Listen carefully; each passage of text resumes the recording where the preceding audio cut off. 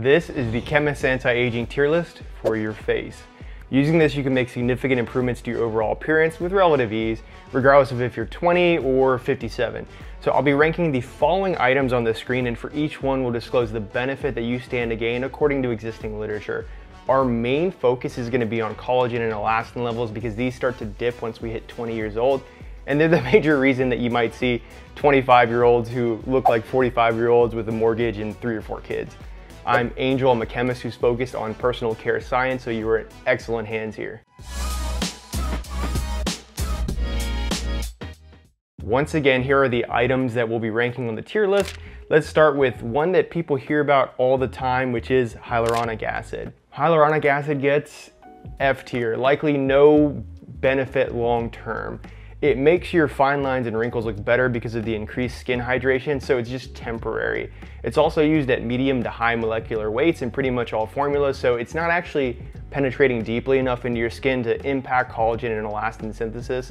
So it's great if you want a little bit more skin hydration, but not so much for anti-aging. Peptides, they are chains of amino acids. Here's the thing. Peptides absolutely work. In studies where peptides are applied directly to skin cells, they just brutally outperform pretty much everything from an anti-aging perspective. We're gonna rank it at B tier. Why? Why?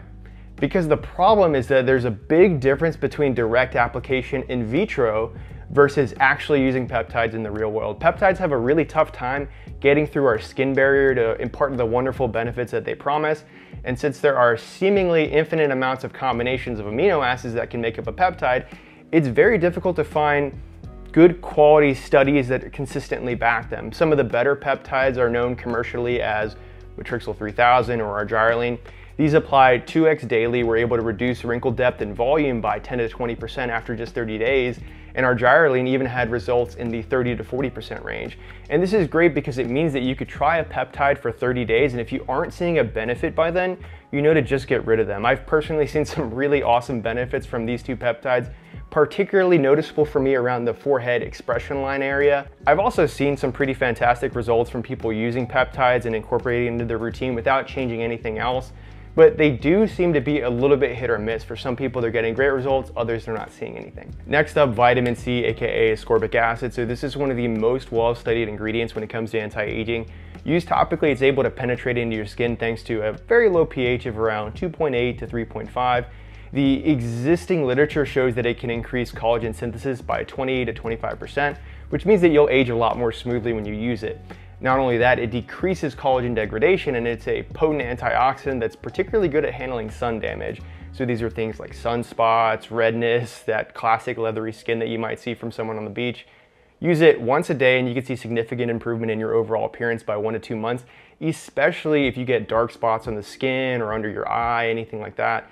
The real benefit that comes from collagen generation does take a little bit of time to kick in, so expect 4 to 12 months for that. This lands it at A tier here. Highly recommended for anti-aging with good proven benefit. Product-wise, the gold standard for vitamin C is from SkinCeuticals, but at about $180, it is difficult to palate, so I'll provide some great lower cost alternatives for you in the description below. Microneedling, you can get this done in office or you can do it at home as well. If you watch the channel, I'm a huge fan of microneedling for hair growth as well as for skin benefit. The before and afters that you see from microneedling are absolutely insane, and I haven't seen anything else like it that you can do at home. A study based on 4 sessions, 1 month apart, found up to 400% increase in collagen and elastin deposition at 6 months post-procedure, and thicker skin to boot, which is important because our skin thins as we age. 400% is a staggering number, and it's also amazing with improving scars that you may have from acne, as well as improving overall skin texture. S tier all day, baby. The downsides are that it's not as simple as just slapping on a cream before bedtime. The depth of the needling does impact the outcome, and it doesn't feel that great when you do it, so it's just not the most accessible entry on the list. I've got a full video that goes more in depth on microneedling, so you can check that out right here if you want to learn more so you can needle for some sweet, sweet gains. Collagen powder, D tier. As time goes by, the literature does get better and better in defense of collagen powder, but it ultimately falls in that maybe category. I actually use Vital Protein's collagen powder daily, and I notice my skin is a little bit more hydrated, maybe 10 to 15% more. which can of course impact how we're seeing our fine lines and wrinkles through filling up the skin. It's just we aren't quite there just yet in the studies to find conclusive benefit to collagen synthesis from these supplements. And even if we did, that doesn't mean that buying collagen from one vendor is the same as buying it from another. Not that it matters, but I've never really seen someone with crazy before and afters of using collagen supplements. Most people just seem to swear by it for joint pain and helping that out. If you can swing it financially, I would try it out for a few months to see if you notice a benefit. The positive is that it helps fill your protein macros, so worst case, you're getting 20 grams of protein on the day. LED masks get A tier. So like vitamin C, this is a great to have, but not necessarily a must have. The in-office procedures see about 36% wrinkle reduction, 19% increased skin elasticity with a marked increase in collagen and elastin fibers. While the studies aren't bulletproof for the in-home devices, there are a lot of okay ones, and when that's coupled with the results that I've seen both from Reddit and from myself, it certainly seems like a fair portion of those improvements apply to the at-home masks. These at-home masks are used anywhere from 3 to 5 times per week for 10 minutes each session. And I also have a video that goes more into detail on LED masks, so definitely check that one out. The downside is they do cost $300 to $400 to pick up a mask, a quality mask anyways. So if you can't swing it, don't feel like you're missing out on too much, but know that if you can swing it, it is something that can bring pretty noticeable benefits for you. And a reminder that links are available for you in the description below for any recommendations on any of these items. If you want a more individualized recommendation, just drop it in the comments and I'm more than happy to help you out with your specific routine. Would appreciate a like and subscribe. Let's get back to it. So pretty much every other facial device, you get an F tier. Really bad manufacturer studies, nothing past temporary benefits, often a pain to use them, expensive as all hell, and you never see great before and after results from these, and if you do, they're so temporary. Antioxidants, so whether you go for these intentionally or not, you're probably getting them from whatever moisturizer that you use, and of course from your diet. Antioxidants get a C tier. This is because while you're definitely not going to see any difference whatsoever in a before and after pictures by specifically adding them in, they are an important part of the long game for anti-aging, and they have a role to play in preventing degradation of collagen and elastin, as well as mitigating damage from environmental stressors. All in all, there probably isn't much need to go out of your way for these, especially if you're using something like vitamin C, which is a very potent antioxidant. There are other kinds of vitamin C, so vitamin C derivatives. These might be able to do the same things that we see from the A tier ascorbic acid, but we don't have the quality studies just yet to be conclusive about that. Some of the more promising derivatives are tetrahexadecyl ascorbate and 3-o-ethyl ascorbic acid. Most all of the derivatives perform very well for brightening the skin, and they're still great antioxidants, so you'll see great skin benefits in terms of your appearance, but we just can't definitively say anything about the impact on collagen and anti-aging like we can with ascorbic acid. Thus, we are going to put this right in the B tier. Retinoids, specifically tretinoin, retinaldehyde, and retinol. Everyone should have a retinoid in their routine. Benefit-wise, they can prevent collagen degradation, improve epidermal thickness, and they can bring you up to an 80% increase in collagen 1 formation, which is 90% of what your collagen is comprised of. Because of this, retinoids do get that coveted S tier because they are somewhat easy to use as you apply it nightly, and you just ease up if you get dry or irritated. As with anything collagen, it does take time to see the benefits, so the bigger part of your results will take 6 to 12 months, but in the meantime, it is excellent at combating acne, dark spots or blemishes, sun damage, dull skin, and it can control oil for those with oily skin. So virtually everything that you would want for your skin can be had with retinoid use. Retinaldehyde and tretinoin are the most potent, but tretinoin does tend to be quite irritating and requires a prescription. For retinoids, I do recommend checking out the Strive Apex serum. I don't think this is gonna focus because I have the setting turned off, but not only does this come with the most potent retinoid available without a prescription, it includes peptides and vitamin C as well, so you're checking off a few of the boxes on this tier list with it. It also has a satisfaction guarantee, so if you don't like it, you can get your money back.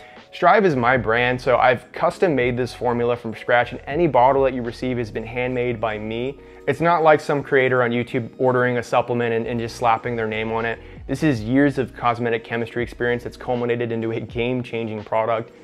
I appreciate your support either way, and of course, I will have other recommendations for you available in the description for different budget levels and what have you.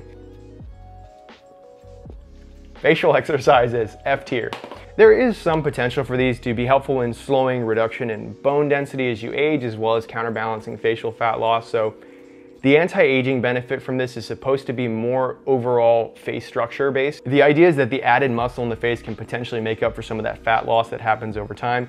Ultimately, it has no bearing on collagen or elastin production, and there's very little data to support that facial exercises are a worthwhile investment of your time and energy. Chemical exfoliants. Chemical exfoliants absolutely will make you look incredible, assuming that you're not just blowing your face up and overdoing it. These are things like glycolic acid and lactic acid, known as AHAs, or salicylic acid, known as a BHA. So this is counter to what you may read from a blog or different poster online, but I'm not sure that they actually read the studies in depth.